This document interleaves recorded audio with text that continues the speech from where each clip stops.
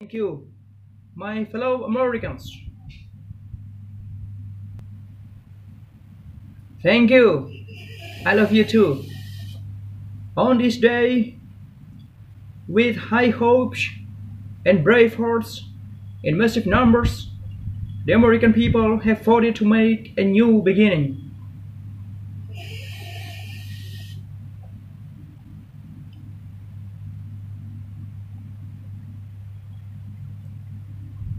This election is a clarion call for our country to face the challenges of the end of the Cold War and the beginning of the next century.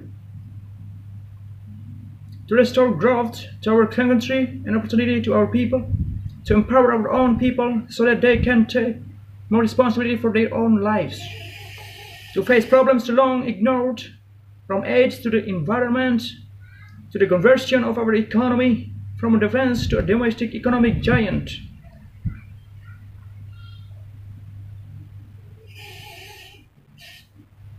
And perhaps most important of all, to bring our people together as never before so that our diversity can be a source of strength in a world that is ever smaller, where everyone counts and everyone is a part of America's family.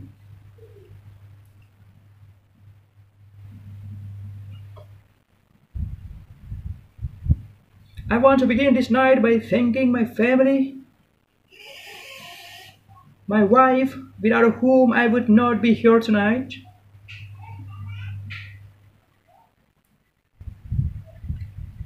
and who I believe will be one of the greatest first ladies in the history of this republic.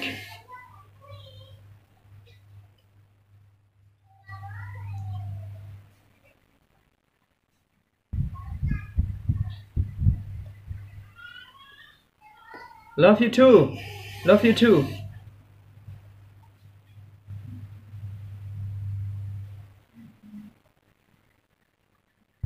I think all of you really love this country, and and yeah, you can cheer it up. I also want to say a special word of thanks to our daughter for putting up with our absence, for supporting our effort, for being brave in the face of adversity, and for reminding us every day about what this election is really all about.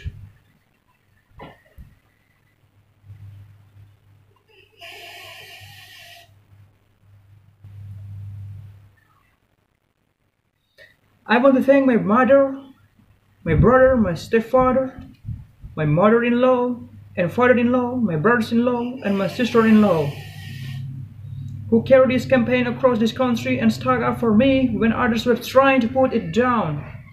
I love them and I thank them.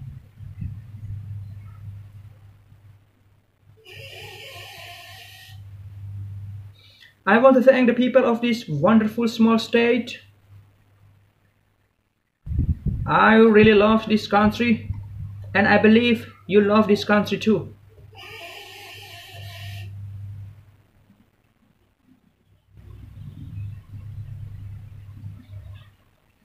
Time after time, when this campaign was about to be counted out, the Arkansas travelers exploded out of this state around the country to tell people the truth about what we had done here together, how we had pulled together, what we believe in, and what we could do as a nation.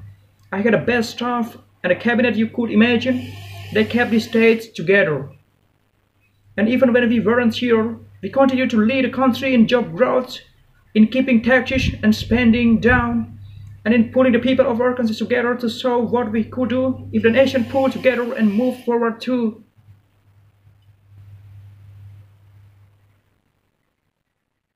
I want to thank the people who were in that infamous group, the FOBs, the friends of Bill and friends of Hillary. No person who ever saw this office was more aided by the friends of a lifetime, and I will never forget you. I want to thank the people in the new Democratic Party, headed by our chairman, Ron Brown, the new members of Congress, the new blood, the new direction that we are giving. And finally, I want to thank the members of my brilliant, aggressive, unconventional, but always winning campaign staff. They were unbelievable.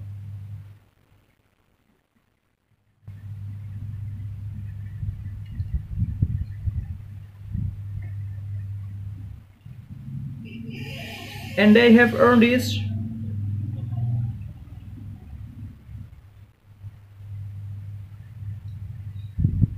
I will say, if I might, a special word of thanks to two people who lost their lives in the course of this campaign, without whom we might not be here tonight, our friends Paul Chuli and Fish Razor. Our prayers are with them. They're looking down on us tonight and they're awful happy. Not very long ago, I received a telephone call from President Bush. It was a generous and forthcoming telephone call of real congratulations and an offer to work with me in keeping our democracy running an effective and important transition. I want all of you to join with me tonight in expressing our gratitude to President Bush for his lifetime of public service, for the effort made from the time he was a young soldier in World War II to helping to bring about an end to the Cold War, to our victory in the Gulf War, to the grace with which he considered the results of this election tonight in the finest American tradition. Let's give Mr. Bush and his family a hand. Give applause to Mr. Bush.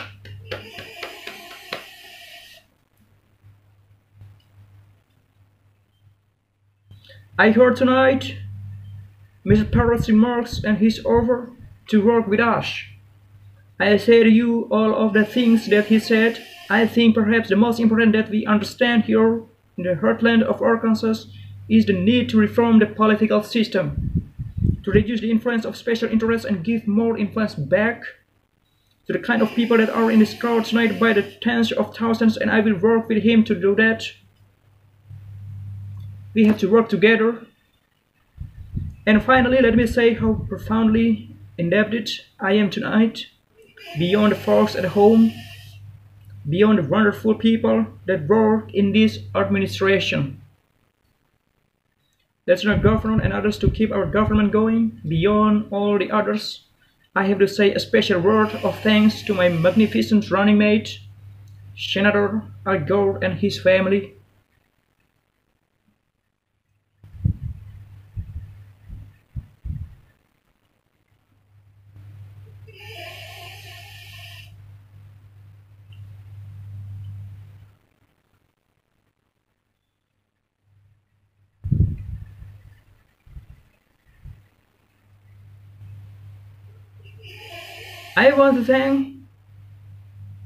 I want to tell you that Al and Chipper and Hillary and I have become friends. I admire them for what they stand for. They were enjoyable to be with. They believe in our country. Al Gore is a man of almost unparalleled combination of intelligence, commitment, compassion, and concern to the people of this country, to our obligation to preserve our environment, to our duty to promote freedom and peace in the world, and together we are going to do our best to give you a new partnership for a new America.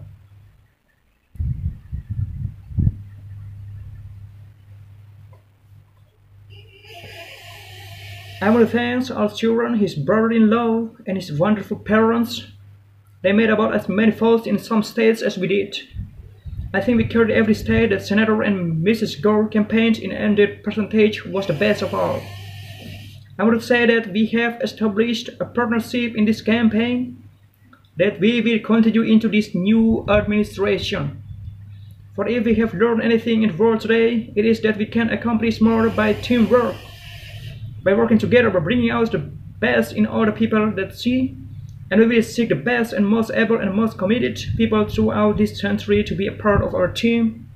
We will ask the Democrats who believe in our cause to come forward, but we will look to among the ranks of independents and Republicans who are willing to roll up their sleeves, be a part of the new partnership, and get on with the business of dealing with this nation's problems.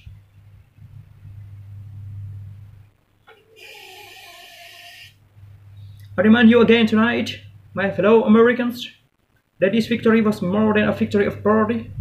It was a victory for the people who work hard and play by the rules, a victory for the people who feel left out and left behind but want to do better. A victory for the people who are ready to compete and win in the global economy, but who need a government that offers a hand up, not a handout. That is what we offer, and that is what tomorrow we will begin to work to provide to all of you. Today, the steel worker and the stenographer, the teacher and the nurse, and as much power in the mystery of our democracy as the president, the billionaire, and the governor. You all spoke with equal voices for change, and tomorrow we will try to give you that.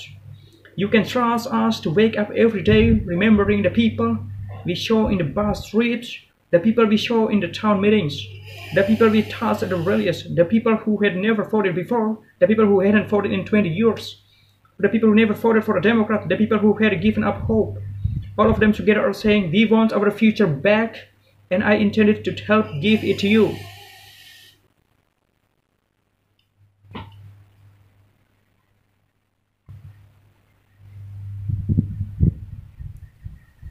I say to all of those who voted for us, this was a remarkable coalition for change.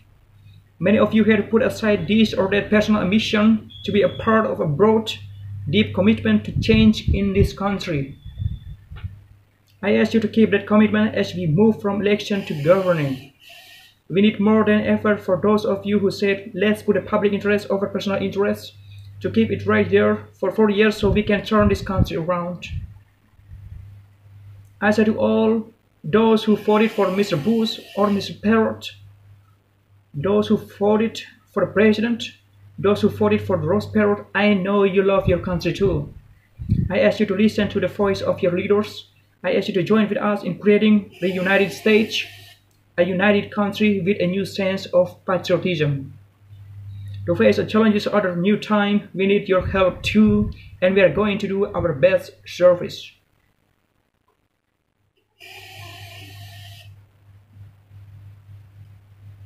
When we seek to offer young people the opportunity to borrow the money they need to go to college and the challenge to pay it back through national service, when we challenge the insurance companies, the drug companies, the providers, and the consumers, the government to give us a new healthcare system, when we offer those on welfare new opportunity and the challenge to move to work, when we ask companies to take the incentives we offer to put American people to work and export American products, not American jobs. All of this is a part of a new patriotism to lift our people up and enable all of us to live up to the fullest of our potential.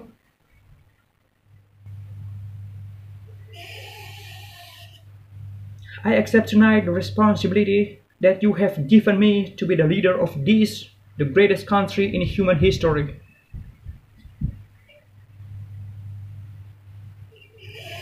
I accept it with all full hearts and a joyous spirit. But I ask you to be Americans again too. To be interested not just in getting, but in giving, not just in placing blame. But now in assuming responsibility, not just in looking out for yourselves, but in looking out for others too. In this very place, 1 year and 1 month ago today, I said we need more than new laws, new promises or new programs. We need a new spirit of community. A sense that we are all in this together. If we have no sense of community, the American dream will continue to wither. Our destiny is bound up with the destiny of every American. We are all in this together, and we will rise or fall together. That has been my message to the American people for the past 13 months, and it will be my message for the next 4 years. Together we can do it. Together we can make the country that we love everything it was meant to be. I still believe in a place called hope. God bless America. Thank you all.